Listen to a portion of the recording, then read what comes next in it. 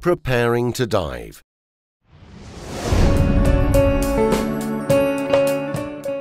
At this point of the course, you have almost reached the time to dive. The purpose of this module is to prepare you for the exercises that you will have to do in open water.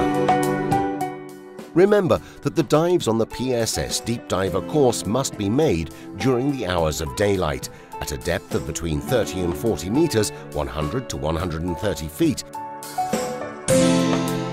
and that a maximum of 2 dives may be made in any one day. If 2 dives are made, the second dive must be shallower than the first.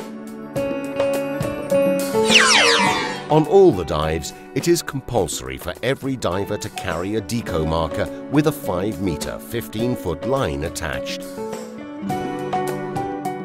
a dive lamp, a dive computer, and a compass.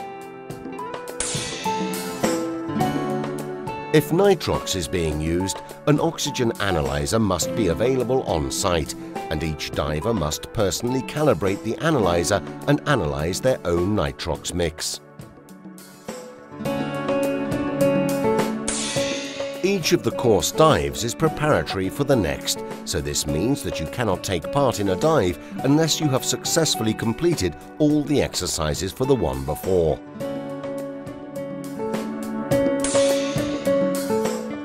What is more, it is also necessary to demonstrate your management of your supply of breathing gas. Running out of air means the dive is considered incomplete and therefore must be repeated again.